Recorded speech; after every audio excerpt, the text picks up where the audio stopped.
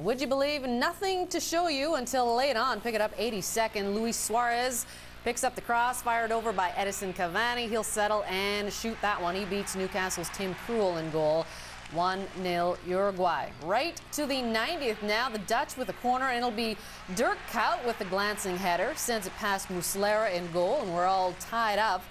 Nothing doing in this one all match, and we've got goals in the final 8 minutes. Kuyt doing what he did all season for the Reds. Since this is for a piece of silverware, we have to go to penalties. Van Persie first up, and that not his best effort, I think, and the Uruguayans loving it. Here's Alvaro Pereira to win it, and he will do just that. Uruguay wins it 4-3 on penalty kicks. Suarez retains the bragging rights in the Liverpool locker room after the final in Montevideo as they win the Fraternity trophy.